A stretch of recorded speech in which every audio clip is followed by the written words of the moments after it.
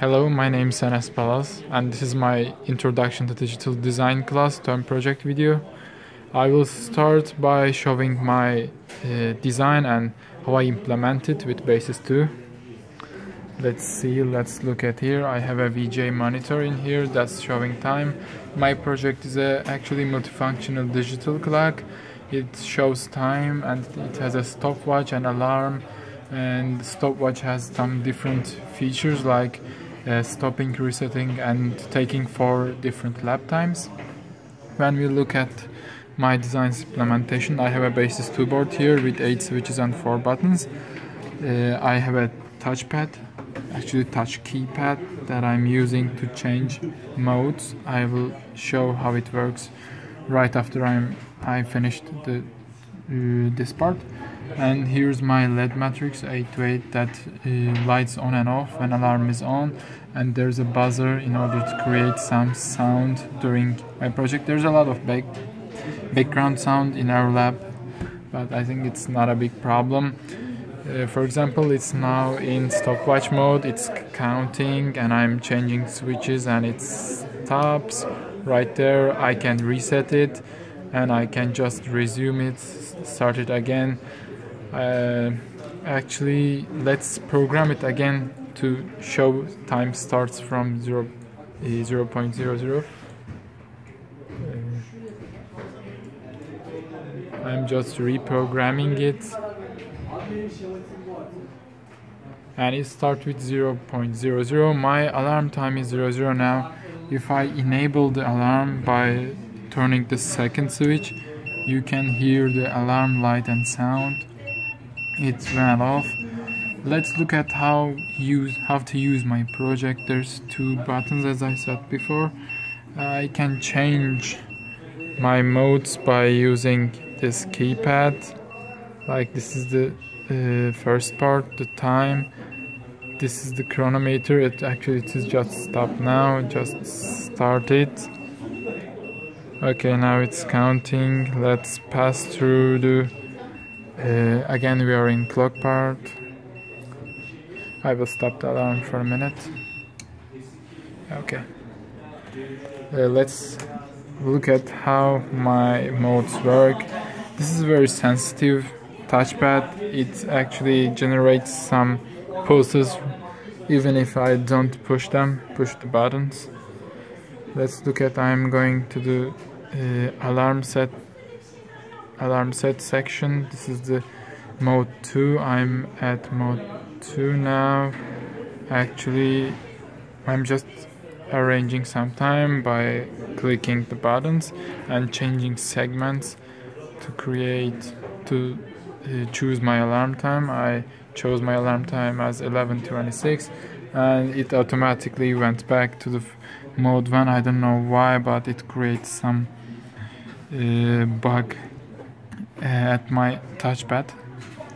Let's go to the chronometer again. As we see, it goes on even if I am at another mode. Let's look at the mode 4. Actually, it generated another bug. If I can go to mode 4, actually in mode 4,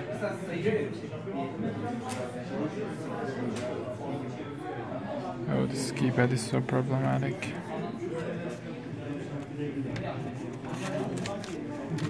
I don't know why it goes to the 6th one, but I don't touch anything, but it perceives a touch at 6th button right there. Okay, it went off. I'm clicking the 4th, and this is the 4th one. I'm actually setting the clock from here. I'm at the last segment, I'm changing it. My time is 20:12 now. When I set the switch on and off, now in mode 1, as you see here, the first LED shows mode 1, mode 2, mode 3, mode 4, mode 5, mode 7 and mode 6. My mode 1 is time, and it's now 2013. As you see, I set it to 2012 and it just passed 1 minute as it's counting the seconds. Also, these buttons, this button is start and stop the stopwatch. This one is reset. This one is taking lap 1, lap 2, lap 3 and lap 4. This is alarm on off, and the last one is the set the time. It set it in mode 3. And this is the increment button. This is the segment selection button. You can change between.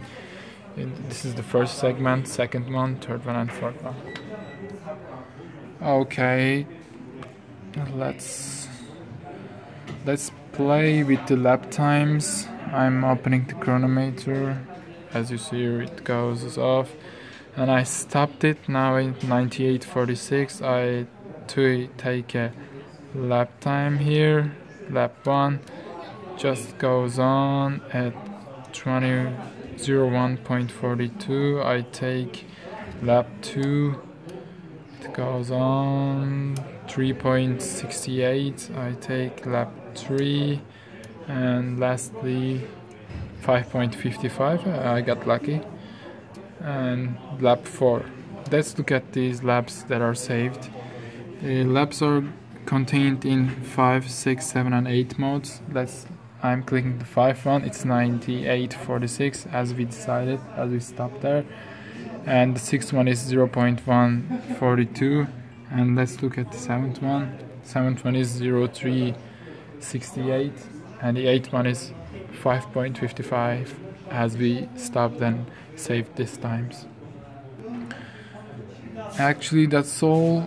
In my design, there was an proximity sensor that was used to stop the alarm when it is needed.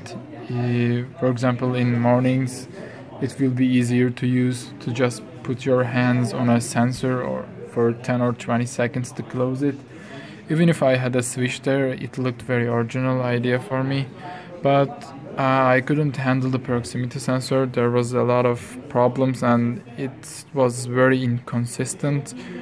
I took some data from it, but it wasn't good as I expected, so I extracted it from my project, and this is the final design of my project and final implementation. There was some bugs and errors. Even if I tested them, I think they will occur normally, but actually there isn't so much error in my project. And that's all. Thank you for listening me, and I want to thank my TA Tufail Ahmed and my friend Alvin Hajizadeh for their contributions to my project. Have a nice day.